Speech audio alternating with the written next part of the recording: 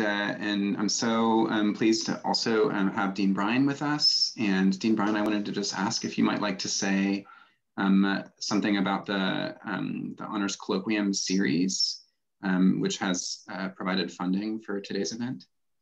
Sure, thank you, and welcome everybody. I'm really happy that we can provide this event, especially with our esteemed speaker today. The Honors Colloquium was recently established as a way for the faculty to select speakers to bring to campus or virtual, whether it's virtual or in person. It is funded by the Lewis Honors College. And so we're really pleased that we're hosting our event today. Thank you, Dr. Sina, for making this happen. Thank you, Dean Bryan. And we're so thankful to the Honors College for providing funding. So I wanted to welcome our distinguished guest. Dr. Patrick Curry is a scholar from the UK, not UK, London, England, not London, Kentucky. We are so grateful to have him virtually visiting with us today. His scholarship encompasses a variety of areas that are, I think, all very, very interesting and pertinent. I first encountered Dr. Curry's work in his Tolkien scholarship, in his text, Defending Middle-earth, Tolkien, Myth, and Modernity, and was just very powerfully moved by it. And so I am so grateful for his agreeing to visit with us today and share about The Lord of the Rings and re-enchantment. So without further ado, Dr. Curry. Thank you.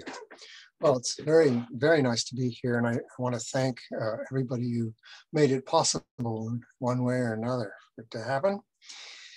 A few years ago, I was invited to address the question, is The Lord of the Rings a great book, at the Bodleian Library in Oxford? But rather than answer it directly, I insisted that what was important was to keep a space open for the question as a perfectly legitimate question to ask. That's quite clever, I thought to myself. And I'm in Oxford. What could go wrong? Well, as they say here, too clever by half. Nobody in the audience was satisfied, no matter which answer they preferred. So today I'm just going to say it. Yes, J.R.R. Tolkien's The Lord of the Rings is a great book.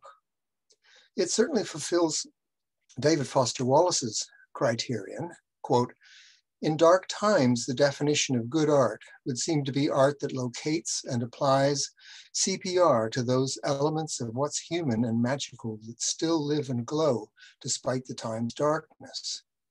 I think we can tick that box. More specifically in this context, I think it's a great book because it can be powerfully enchanting for readers. So let me tell you why and what that might mean for us now in terms of re-enchantment.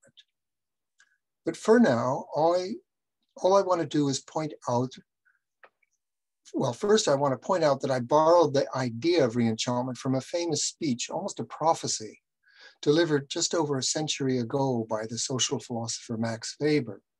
Quote, the fate of our times is defined by rationalization and intellectualization, and above all, by the disenchantment of the world, end quote. So before turning to Tolkien directly, I'd like to try and give you a basic sense of enchantment, what the term means in the first place, for you to keep somewhere in mind as we proceed. Fundamentally, it means the experience of wonder. It varies in intensity from charm through delight to joy. And in the last case, which I call deep enchantment, it can be life-changing.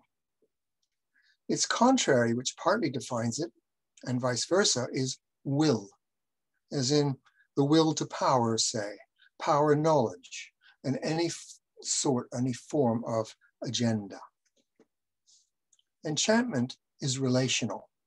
It happens as an encounter across a gap of differences, which it instantly bridges, an encounter with an enchanting other. This other party can be literally anything or anyone, certainly doesn't have to be a human being. But whoever the other turns out to be, whether another human or a different kind of animal, or a place, or a work of art, or an idea, they become, in effect, a person, another person, with agency and subjectivity of their own. As you can imagine, this experience is quite challenging to some powerful traditional, mostly religious, and modern, mostly secular, orthodoxies. So it often doesn't get talked about much in public. By the same token, Weber defined enchantment as concrete magic. And what he meant by that was that it is always both material, even carnal, embodied, very specifically situated, and spiritual, deeply mysterious. It's both, which again makes enchantment problematic in relation to the two dominant metaphysical camps of our time, scientific materialists on the one hand, and romantic supernaturalists on the other. Much as these two detest each other, they tacitly agree that you can carve up the world that way and reduce one truth to the other. Enchantment resists that whole process, and when it cannot resist it, it dies. What else? Since enchantment is a function of relationship, and since relationship is not under the complete control of either party, or else it isn't one, enchantment, like relationship, is essentially wild. It can be invited, but not ordered, or controlled, or managed. When it happens, it does so as a gift. Finally, enchantment, like love, only forever while it lasts. Time radically slows when it happens, but not completely. And eventually, the very slowly swirling eddy in the pool rejoins the swiftly flowing stream of time and is swept away. For that reason, it often has an undertone of melancholy. It's always passing, and the fact that it always might return isn't always much consolation. Okay, what follows then is my account of a book enchanting readers, including me. But its real interest lies in questions like, why does it enchant readers? What are its readers hungry for? How does the book return them to the world, and is exactly the same world afterwards? I myself read The Lord of the Rings more than 50 years ago. I don't like these numbers, but there they are. When I was 16. It was very like falling in love, but not like falling into a dream, more like waking up. Or to change metaphors again, I devoured the story, famished for something in it that I apparently wasn't finding anywhere else. For a long while, I was living more in Middle-earth, and it meant more to me than where I merely happened to be located at the time, which was in upstate New York. It's an open question, I think, whether or not it is still possible to read Tolkien quite as I did. Certainly, it's difficult now to imagine the excitement of discovering this book for oneself in the company of a very few contemporaries. Readers of Tolkien then felt a secret affinity. We were the lucky few, living among the unknowing many. Of course, one's critical faculties are underdeveloped at that age. But Tolkien's epic has sustained me through countless rereadings since then, and each time I emerge not only renewed, but having learned something, whether from a bit I'd never really noticed before, or from a new reflection provoked by what I thought I knew well. The Lord of the Rings now, in my house, shares shelf space with, say, Proust's In Search of Lost Time, another quest narrative, by the way, and Ford Madox Ford's Parade's End, another war epic, but it does so on equal terms. For those who've been living on a different literary planet, Tolkien's tale centers on hobbits, a literally little people of his own invention, with hairy feet and simple tastes, supplemented by humans and several other species, elves, dwarves, orcs, and wizards, not to mention sentient trees, each with their own culture and language and home place. There are also some memorable characters, not least Gollum, a study in addiction, who is surely Tolkien's contribution to any enduring 20th century literary cast. The story is set in Middle-earth, a world both like and unlike our own, featuring an extraordinary array of forests, mountains, and rivers, each with their own personalities. The narrative follows a quest, not to find something, but to get rid of something, a toxic ring of power. It finally succeeds, albeit at grievous cost. And along the way, stirring set piece battles alternate with sojourns in distinctly peaceful or powerful places, thus creating a rolling narrative rhythm, which I'm sorry to say was completely lost in Peter Jackson's films. Let me give you an instance of each kind. Here's the hobbit Merry on his way to the Battle of the Pelennor Fields. He sat for a moment half dreaming, listening to the noise of the water, a whisper of dark trees, the crack of stone, and the vast waiting silence that brooded behind all sound. He loved mountains, or he had loved the thought of them, marching away on the edges of stories brought from far away, but now he was borne down by the insupportable weight of Middle-earth. He longed to shut out the immensity in a quiet room by a fire.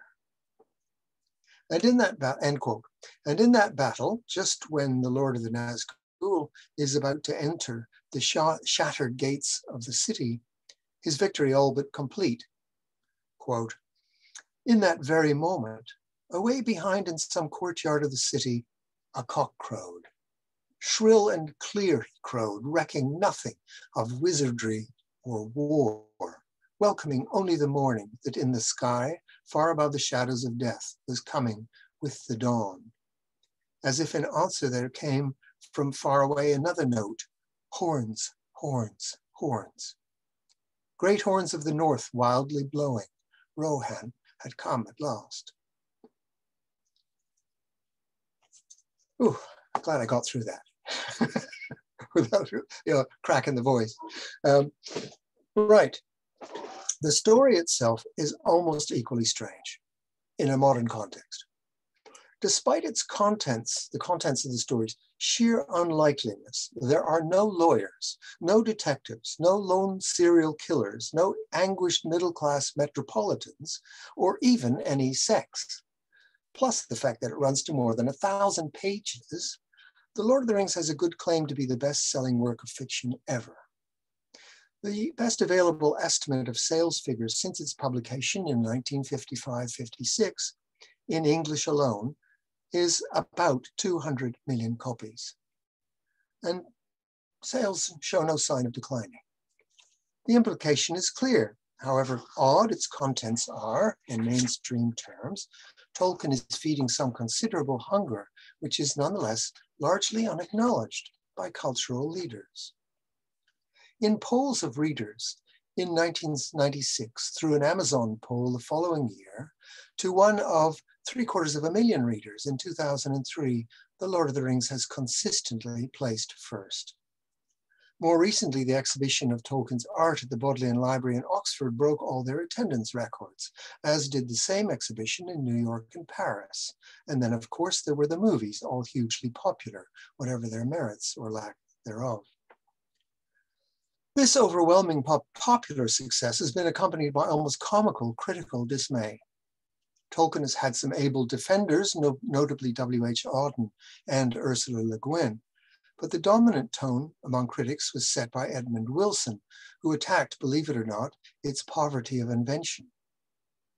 And Philip Toynbee, who was spectacular imprescience, declared in 1961 that the books have now passed into a merciful oblivion. It continued, this tone continued at the hands of various critics through to the reaction to those polls whose outcomes were described as a nightmare by Germaine Greer and horrifying by the Times Literary Supplement. In the London Review of Books, Jenny Turner described Tolkien's art as, quote, an infantile comfort that is also a black pit. I think this might say more about her than it does about the book. Today, Philip Pullman is still at it, in fatuous comments that I won't dignify with a response here. The other book that tended to come up tops, albeit second, was Orwell's 1984. This actually makes sense. Although one book is by a socialist and the other a conservative, small c, the authors of both were equally worried about where modernity is headed. And that, I think, is one reason for Tolkien's success. The world he presents consists of three nested spheres, which are perhaps the most important sources of enchantment in our lives. Community, the Shire, which is the communal home of the hobbits. Secondly, nature, the natural world of Middle-earth.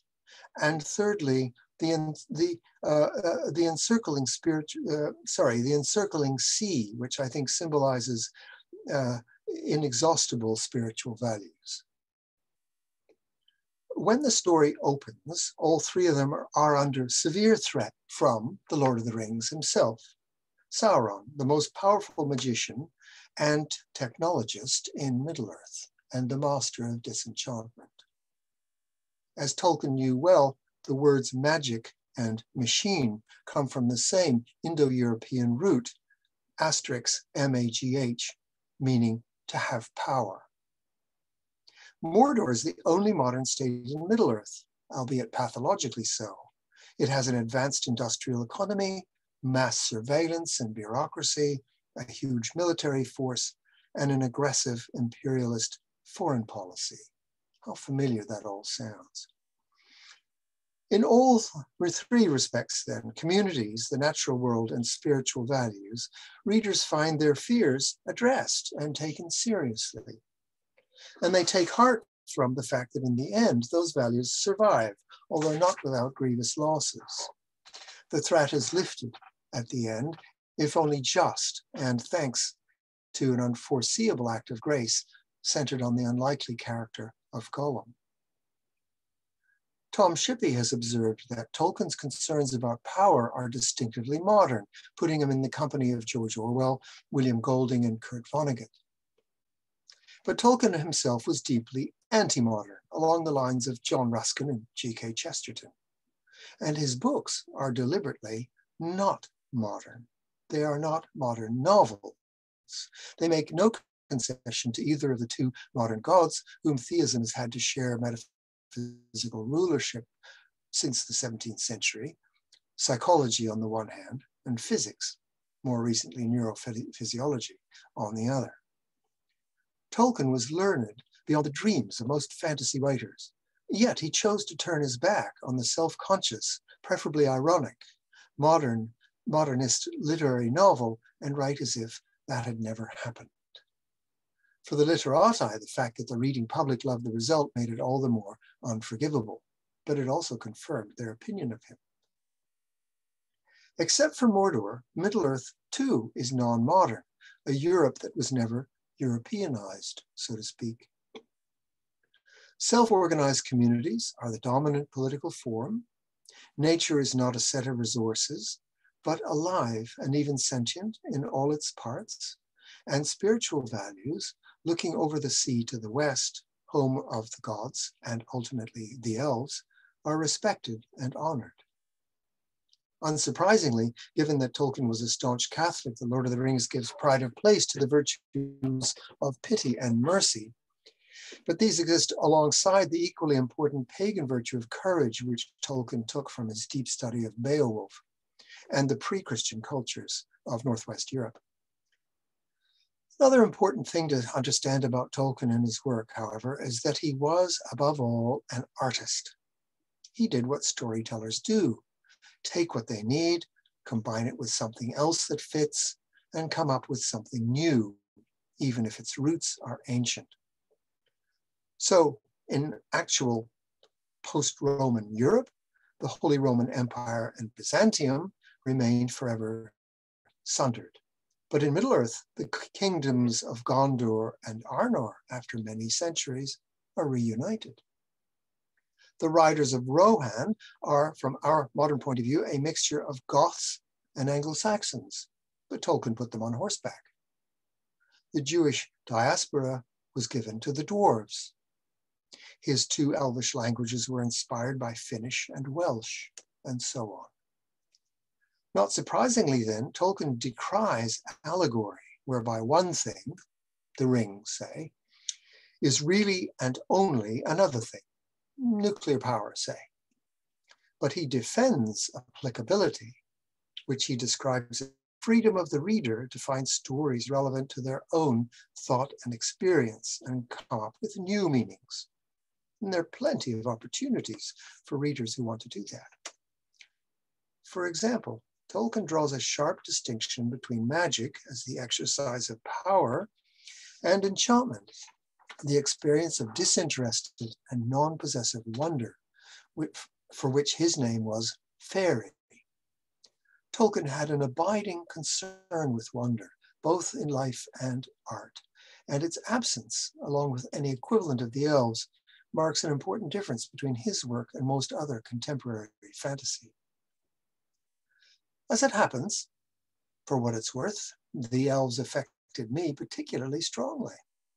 Beginning with the first one we encounter, Gildor, but then full-blown with the appearance of Glorfindel, I felt as if I were encountering a dear but long-lost friend, whom I hadn't expected to meet again, indeed had almost forgotten. Tolkien's elves are deliberately exemplars of enchantment, but I didn't need to know that to feel it. They are a world away from Shakespearean or Victorian whimsy. But I think most readers would agree that the chapter on Lothlorien, the heart of elven in Middle-earth, is one of the book's most powerful.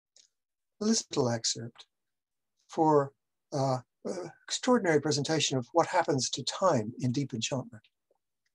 At Frodo's first encounter with Lothlorien, quote, "It seemed to him he had stepped over a bridge of time into a corner of the elder days and was now walking in a world that was no more. Frodo stood still, hearing far off great seas upon beaches that had long ago been washed away, and seabirds crying whose race had perished from the earth." End quote. And he sees Galadriel, Lorien's embodiment, as, quote, "present and yet remote, a living vision of that which has already been left far behind by the flowing streams of time." Ultimately, though, it seems that fairy is at the mercy of power. The One Ring and its single vision, to borrow a very useful term from William Blake, trumps the three rings of enchantment. But there is another issue, still deeper than power, in Tolkien's work. In his own words, death and the desire for deathlessness. That desire leads to mistaking what he called limitless serial longevity, living on and on and on and on, for immortality, which lies, if anywhere, on the other side of death. The ring thus confers the power to go on apparently living forever, until life becomes an endless weariness, and those in its grip, preeminently the ring race, crave death as much as they fear it. But the ring cannot give true immortality. And all we humans have to set against what Tolkien called the hideous peril of that confusion is hope without guarantees. In this respect, he is much more of a realist and less of a fantasist than many modernists and than all transhumanists. These themes and concerns are woven into the fabric of Tolkien's tale, and there are others. I haven't mentioned yet his passionate love of trees and his prescient fears for the destruction of wild nature by industrial society. Today's news on the Guardian website, 3% of the world's fundamental ecosystems are still intact, 3%. These concerns are directly reflected in Tolkien's fictional forests, each one unique, not one of them merely a generic stage set for the main human interest. And by the same token, his ents are not human beings in tree form, but trees who happen to be fully sentient. And Middle-earth itself is not so much a setting as a character in its own right. Rainer Unwin, who first published The Lord of the Rings, summed it up with inimitable pith as, quote, a very great book in its own curious way, end quote. This does not mean it's perfect, of course, whatever that might exactly mean. Tolkien's style usually rises to the occasion, but it's not always adequate to his epic's range. Sometimes it lapses into sentimentality or woodenness, and its occasional archaism, even when appropriate, will never be to everyone's taste. Tolkien was no misogynist, and his tale doesn't lack strong female characters, Galadriel, Éowyn, Arwen, and for that matter, Lobelia Sackville Baggins and Shelob. But Middle-earth is dominated by men, even when an independent woman such as Éowyn chafes against it. On the other hand, the charge that sex is missing is true, but to call that disabling is absurd. Moby Dick, or James Joyce's short stories, or P.G. Wodehouse. Something which virtually all his readers recognize is the book's deeply melancholic undertow. By the end, it is clear that even though the ring has been destroyed, Elrond's initial conjecture was correct. Quote, many fair things will fade and be forgotten. End quote. Indeed, it appears that for Tolkien, the best that is on offer in this world is, quote, a sadness without bitterness. Yet I have noticed that many of his readers emerged from reading the book or rereading it feeling renewed as I do. That is probably why rereading The Lord of the Rings, no matter how familiar with it one may be, is so frequent. I think it's a case of what one writer, Fraser Harrison, calls radical nostalgia. Not a fuzzy, disabling indulgence, but an empowering reminder of what we live, what we love, community, nature, spirit, which encourages us to value and protect them. After all, Tolkien's story doesn't end over the sea, somewhere else, but here in Middle-earth. The last words of the book are Sam's, well, I'm back. In this sense, I guess my early response to the reading the book was true. The Lord of the Rings doesn't cast a dreamlike spell on us. Rather, I think it awakens us from the deathly spell of modernist disenchantment and lassitude, recently electronic. Okay, let's see where we are.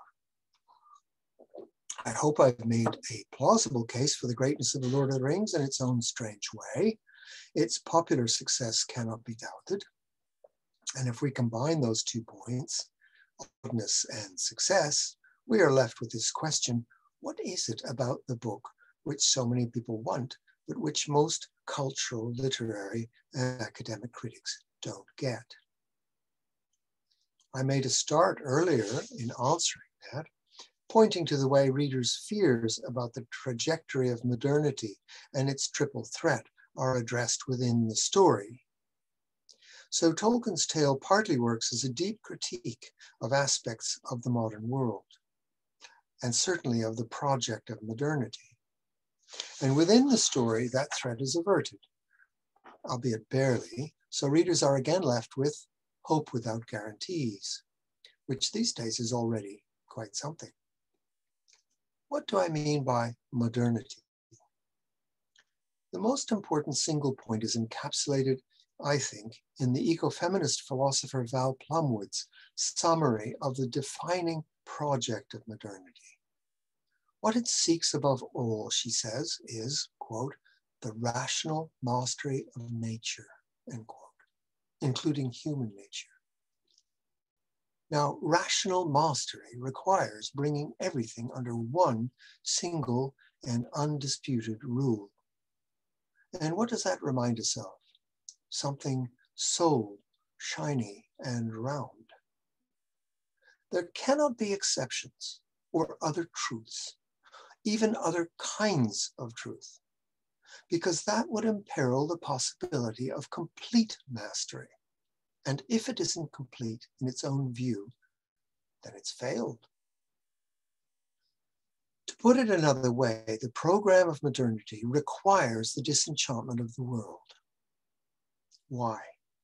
Because what the experience of wonder shows us, partly revealing it and partly creating it, is the intrinsic value of the enchanting other, no matter who or what they are. Ultimately, says Tolkien, enchantment is, quote, a love and respect for all things, animate and inanimate, an unpossessive love of them as other, not what they are to us or for us. Continuing the quote, things seen in its light will be respected, and they will also appear delightful, beautiful, wondrous, even glorious, end quote. And he added that this fairy is as necessary, and I'm quoting again, as necessary for the health and complete functioning of the human as is sunlight for physical life, end quote. Disenchantment recognizes only instrumental value for realizing some other purpose. Often, if not usually, power over others, although often again described as a higher purpose or an ultimate purpose. Of course, that is how the wizard Saruman tries to justify his treacherous collaboration with Sauron, holding out to Gandalf the prospect of knowledge, rule, order. Relatedly, disenchantment prizes exchange value in the marketplace. Its conflation of the marketplace with rationality as a whole is something that neoliberalism is only the latest ideology to uphold. In the sharpest possible contrast to unique and incommensurable intrinsic values, the modernist ideal is, and here I'm quoting Horkheimer and Adorno from The Dialectic of Enlightenment, quote, the system from which everything and anything follows, which can therefore be predicted, manipulated, and controlled. What's not to like? Enchantment thus interferes with the project of modernity, which is why executing that project requires its extirpation. Thoroughly, systematically disenchanted people with no ultimate values to protect will have no way to resist being mastered. None of that messy, awkward, embarrassing nonsense from little people of hands off, or not for sale, or you don't speak for us. And of course, this is why Tolkien was so deeply unpopular and still is among modernists. Because this project is exactly what the Lord of the Rings calls into radical question. It encourages and inspires people to value really being alive, to feeling alive, and what that entails. Relationships with all kinds of other beings, human and otherwise. And therefore ethics, because if you're in a relationship with another subject, you're responsible for your effects on them. So ethics are right there from the beginning.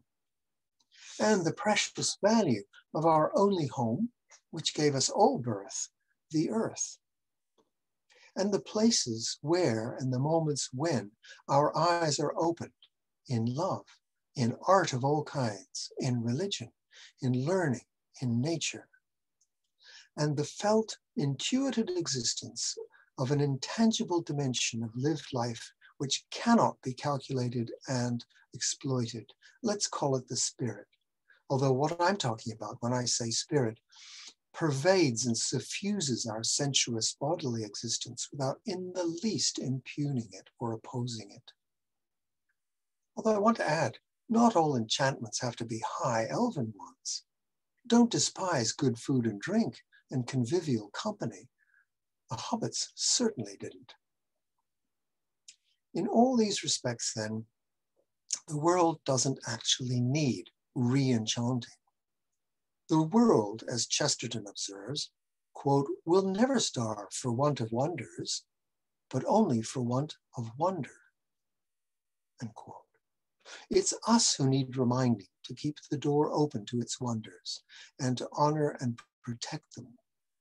So perhaps enchantment, the possibility of at least, does have the last word. Thank you.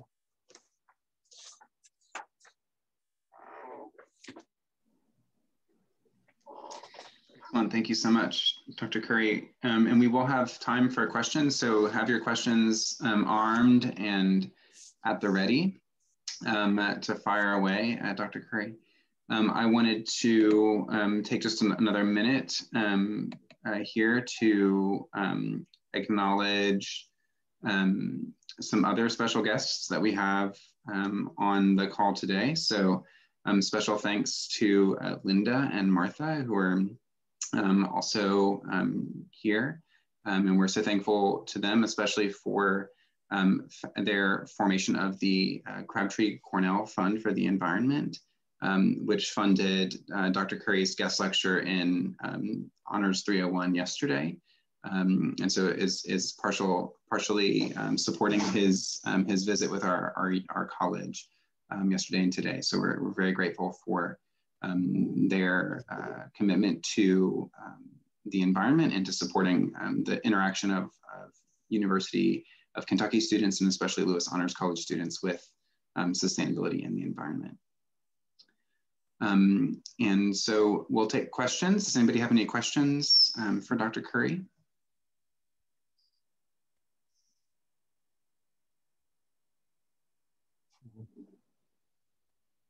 Feel free to unmute yourself and ask them, or you can type them in the chat.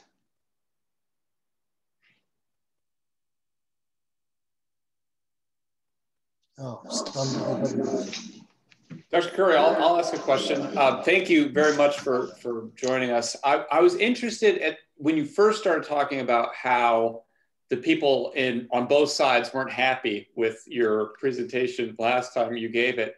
Right. But I mean, you could talk maybe some about why people weren't satisfied by that, or I'm thinking sort of particularly like, is there like a limited number of great books? And is that why people are like, well, no, my books are the great books.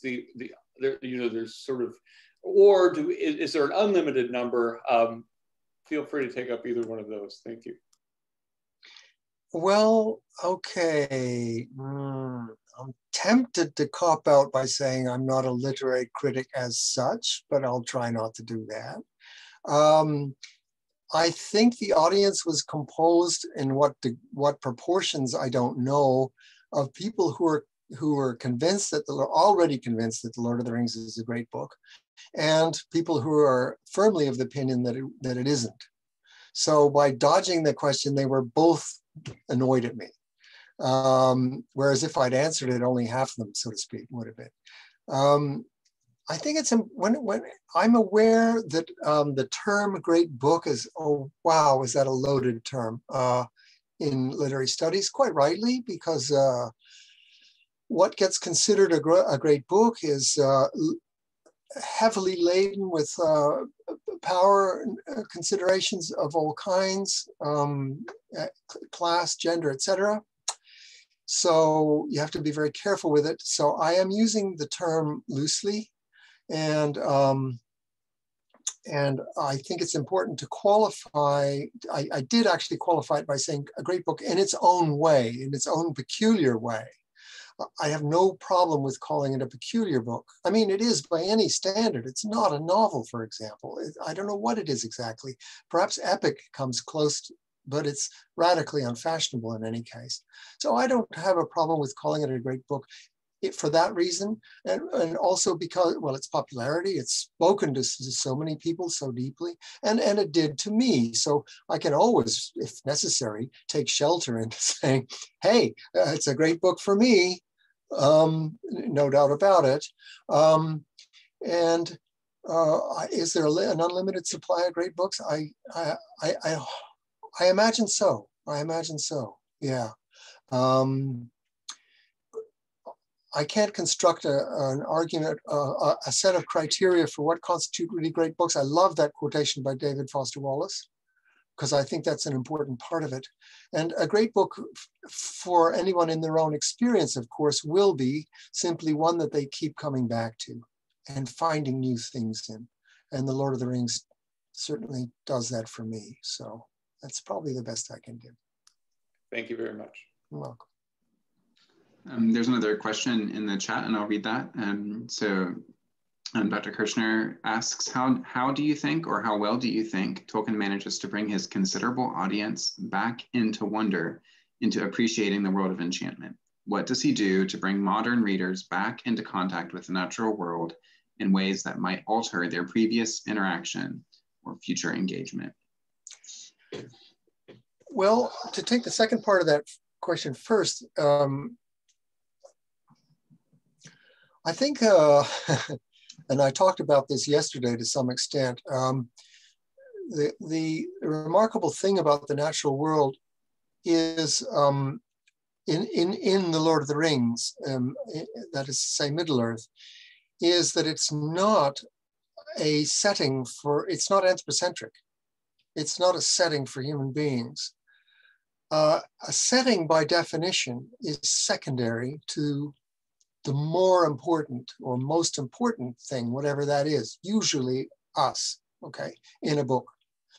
Well, The Lord of the Rings is not anthropocentric, and the natural world in The Lord of the Rings is a world of many, often conflicting, sometimes cohering subjectivities, non-human subjectivities, with their own agendas and their own interests. The mountain that doesn't want those people to cross it, thank you very much. The forest that is angry about human beings and tries to stamp them out. The forest that is friendly to them, et cetera, et cetera. So you're dealing with a non-anthropocentric, or if you prefer, an ecocentric living natural world, okay? Not living in a biological or a technical sense, but living in an experiential animistic sense, okay? That's kind of a shock.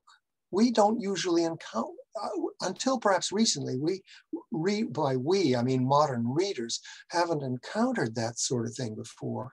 So my conjecture, for which I can offer absolutely no proof whatsoever, is that deeply buried in all of us is a memory trace, if you like, of living in that kind of world, or living in that kind of relationship to nature, which frankly, for most of the hundreds of thousands of years that we have been human beings in our present anatomical and physiological form, that was the kind of world we lived in. It was alive and therefore often dangerous, but it was also wondrous. Well, I think Tolkien's book triggers a memory of that. It's like a reminder. It's like a sort of like, hey, wake up, look out, look around, go outside and see what's really happening. It's not all about you. It is alive. Well, that's a fantastic service, because a further conjecture of mine is that without enough people having personal experience of the wonder of the natural world in whatever respects that it speaks to them as, without some degree, some minimum degree of that, all the policies, the political policies, all the scientific programs, all the well-intentioned stuff, it ain't gonna work. It ain't gonna fly. Because ultimately, and I think it was Stephen Jay Gould who said this, but other people have said it as well, you'll only really put yourself on the line to defend. You will only stand up for what you love. And if you remember, Tolkien's definition of enchantment is non-possessive love of the other as other, not as reflected glory for us, but as itself. And I think his work, I really do think his work moves readers in that direction.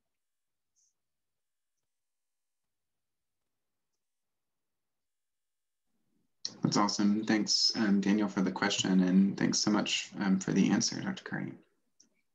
Other questions? We've got time for one or maybe two questions.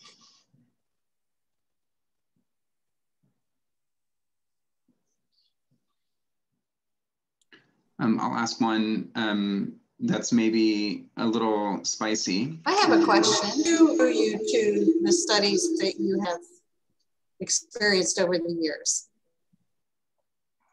Well, if you look at my website, you'll see a fantastically eclectic bunch of things that I've studied. And for a certain percent of a certain portion of the arc of my studies, I managed to find a way to study them academically, or at least in universities. You'll find the history of astrology. You'll find divination, trying to understand divination. You'll find enchantment. You find a lot of ecology more recently. And I have asked myself, what's the common thread here? I'm not absolutely sure there is one, but I think there is. And basically, I've been looking for ways to think, because I do love thinking. And I don't think thinking itself is a problem at all, because thinking is a practice. It's no more necessarily a problem than, say, cooking is, or skydiving, or whatever. It's a practice. And so I was looking for ways to think about these things that interested me, that modernity, that modern sort of perspectives and points of view didn't want to know about and couldn't handle.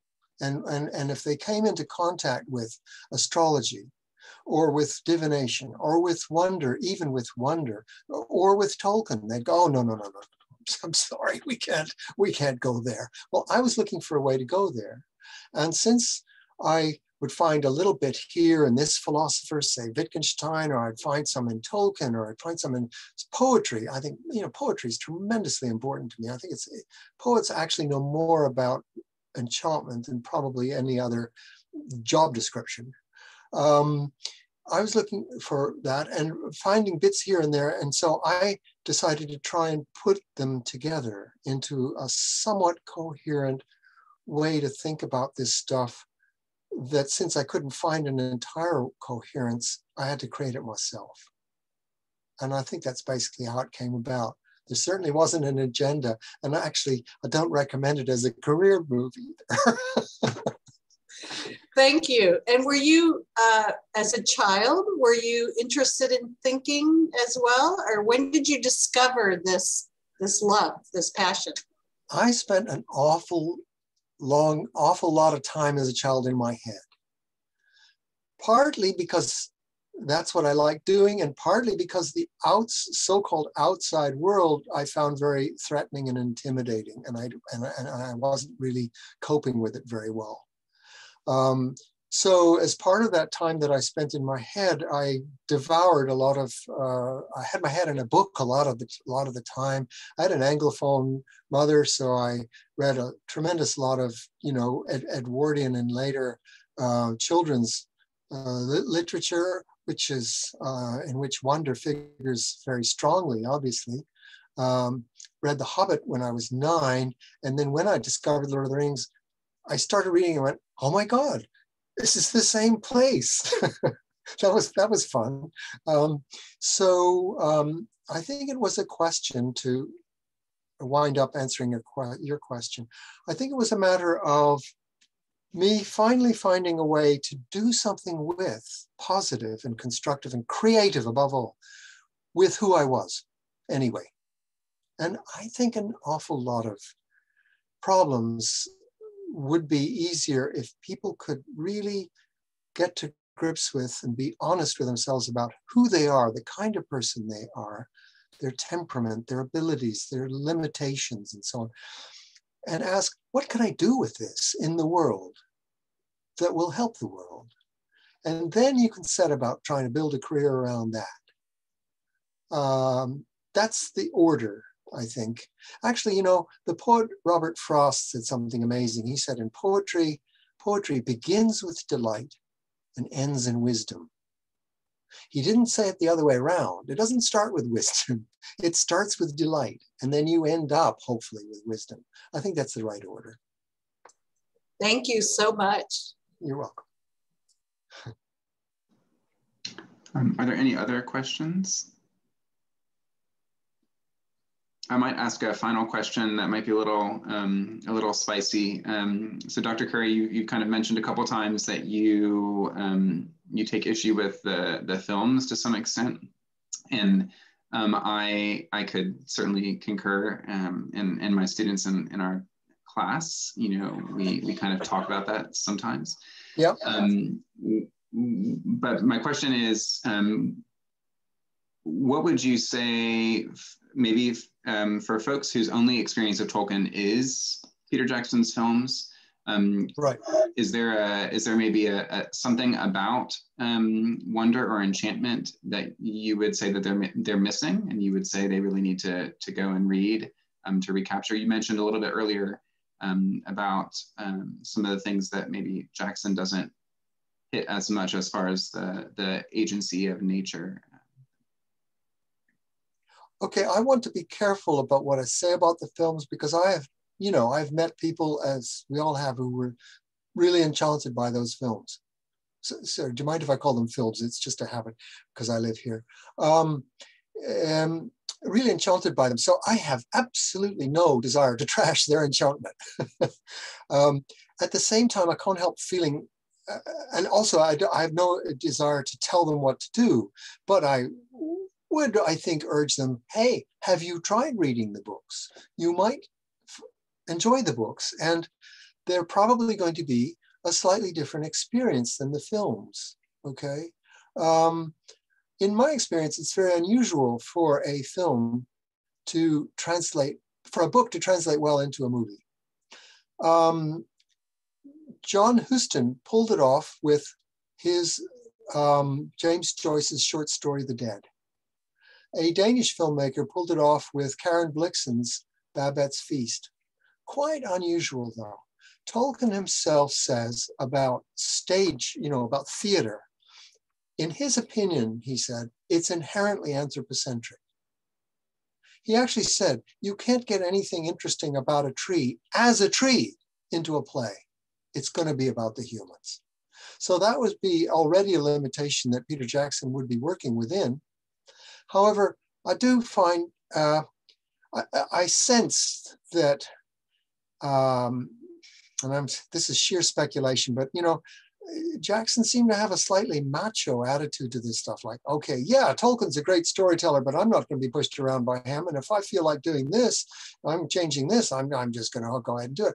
But I couldn't help but noticing that almost every time he changes something, it's not an improvement.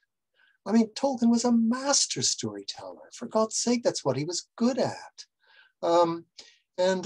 As I said earlier, Jackson didn't maintain the rhythm. There's a battle, and then there's a peaceful scene, and then there's a struggle, and then there's a solace and refuge. Well, it's all at the level of, it's 100% full on the whole time. Well, I think you've lost something important there. So I'm glad that the movies have introduced the books potentially to a lot of people. I have no complaints about that. And if you want to enjoy the films, of course, that's absolutely fine. But I think there's these other things you could find in the books. Great, thank you. Yeah, and I should also say I do also really enjoy the films, and will probably continue to watch them every year for the rest of my life or something. But yes, I thank you for that answer. Sure. We are just about out of time, so I will invite us to thank our speaker one more time. And thanks again to the Honors Colloquium Fund and to the Crabtree Cornell Fund for the Environment. We're so thankful for your support. And thank you, Dr. Curry, for visiting with us. Thank you so much. I've really enjoyed it, and blessings to you all. Thank you. Thanks. Bye-bye.